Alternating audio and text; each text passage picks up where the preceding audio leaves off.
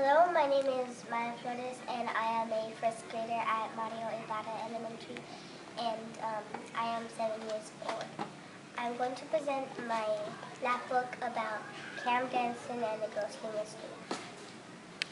This is what I made in the beginning when I made my prediction. I thought it was the lady with the purple and green hair, but my prediction was wrong, but that's okay.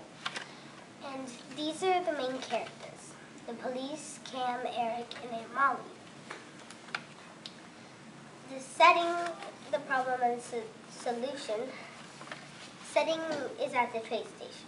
The problem is that someone dressed in a ghost costume robbed the ticket booth and almost made an old man die. And the solution was Cam that figured out who the ghost was and arrested the couple. And the trait for the police is that the police tried to help solve the mystery. And Cam is a good mystery solver. Aunt Molly is good at looking after Cam and Eric. But Eric is a good helper. This is the antagonist and the protagonist. The antagonist is the couple that were behind the mystery. And the protagonist is Eric, Cam, Aunt Molly, and the police. The beginning is that Cam, Aunt Molly, and Eric were waiting in line to buy concert tickets. While they were there, they saw a ghost. In the middle, they were trying to solve the mystery about the ghost that scared an old man and he almost had a heart attack. The end is they figured out who it was, and the couple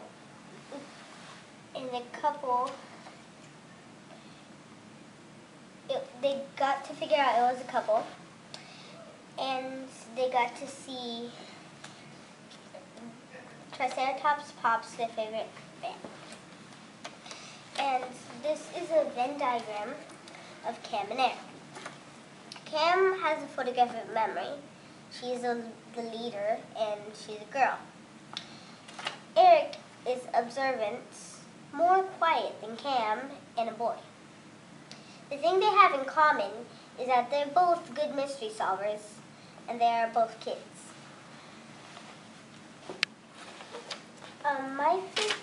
My favorite part was when the ghost was a girl.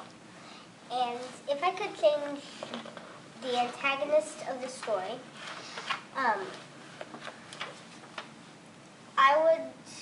would make it so that Cam would be the one behind the mystery, because she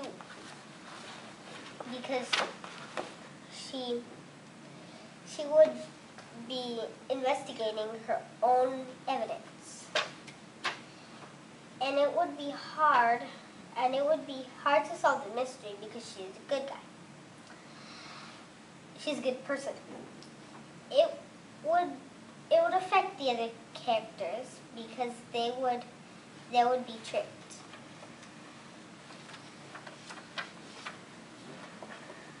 Thank you. Bye.